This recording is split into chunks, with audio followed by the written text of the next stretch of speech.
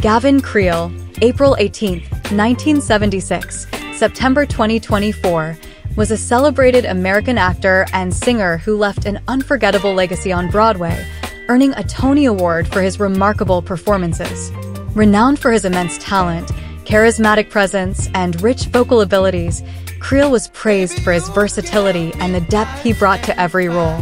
Creel made his Broadway debut in 2002, starring as Jimmy Smith in Thoroughly Modern Millie, which earned him his first Tony Award nomination. This breakthrough role established him as one of Broadway's leading men. He continued to enchant audiences with his performances in productions such as Hair, La Cage aux Folles, and She Loves Me.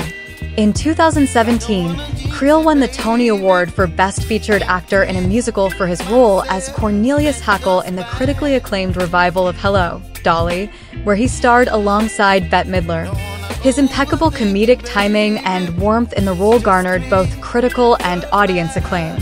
Beyond his Broadway success, Creel was a passionate advocate for the LGBTQ+ community and co-founded Broadway Impact, a grassroots organization dedicated to supporting marriage equality. Creel also graced London's West End and appeared in TV shows like Eloise at the Plaza.